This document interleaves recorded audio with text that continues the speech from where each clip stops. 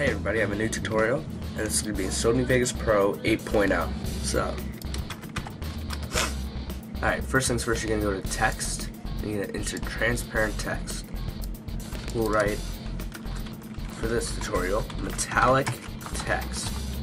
Change the font size down to about 36, just so it fits on the screen fine. And I changed it to Bank Gothic, MDBT. Go to Properties and then Background Color, and change the background color to black. You won't be able to see the text, but that's alright. Next, you gotta insert the picture, which I'll include in the download. Insert the picture, and it's gonna be metal background. And you see how, just like that, metal background form. This is what it looks like regularly.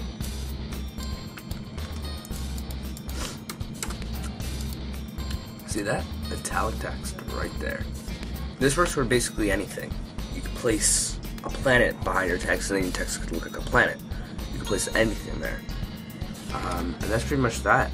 You could put some effects on it, of course, like bump map to make it look even more metallic. See how it got more texturized? Increase the intensity and stuff here and there. And it's like a bright metal now. I don't know. It's little stuff you can do. All you have to do is insert the photo underneath the transparent text, and you can have a metallic looking text.